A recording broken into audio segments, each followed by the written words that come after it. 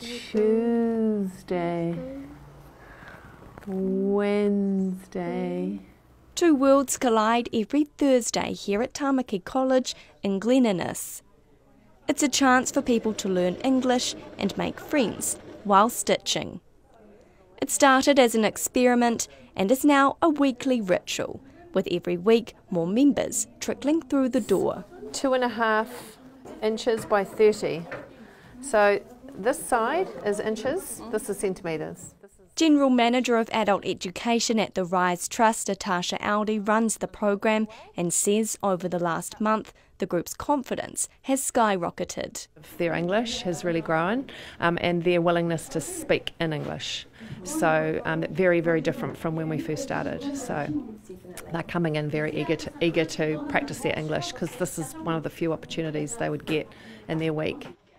Members are from all different places and at different stages on their language journey. Most of our class are from Afghanistan. Some of them are literate in their own language and some are not. So there's a couple in this class that have not picked up a pen or a pencil in their own language. 18-year-old Rokia Nouri moved here from Afghanistan just over a year ago. While she knew a little English before, she signed up for the chance to upskill. I want to learn saving and enjoy it with people. Today she's making an apron. Rokia is a tough critic of her own English, but loving it. Are you enjoying it? Yes. Yeah. What do you like about it? About how we saving and talking together, helping together. Freshta's been studying at Tamaki College for just 2 months. Originally from Iran, she didn't sew or know much English before arriving here. We spoke with the help of a translator. And what are you sewing today?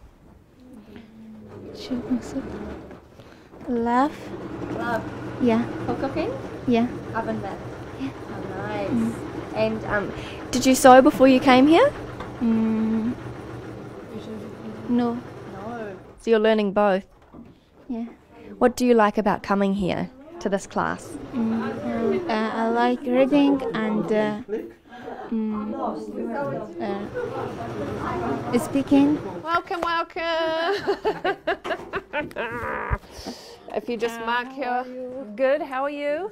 Because some members have recently arrived, they're making items to set up a home, like pillowcases and toiletry bags. It's the highlight of the week for many, not just about learning English or sewing, but a chance to have a laugh. While we're holding there is shui balance between going too fast.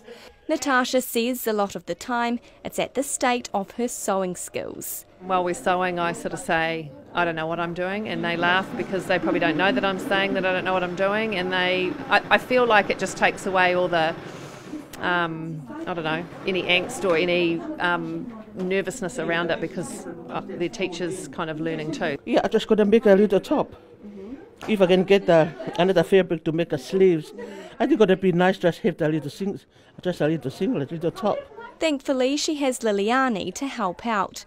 She's been in the game for almost 50 years and knows her way around a machine. Most of the women haven't used one before, but are eager to learn. They want to learn. That's why I encourage them, even me, to give them whatever I can with my sewing skill. Before they ask me to do that, say, can you wait? But that's why I love them.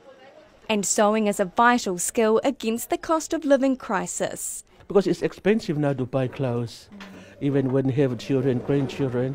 But when you sew, when you want to sew, know how to sew, so it's help the family. You get to keep this, your own sewing kit. The group is also funded by the local Rotary and Te Ora Academy. In the future, they're hoping to expand beyond the classroom walls and find a more permanent space, making change one stitch at a time.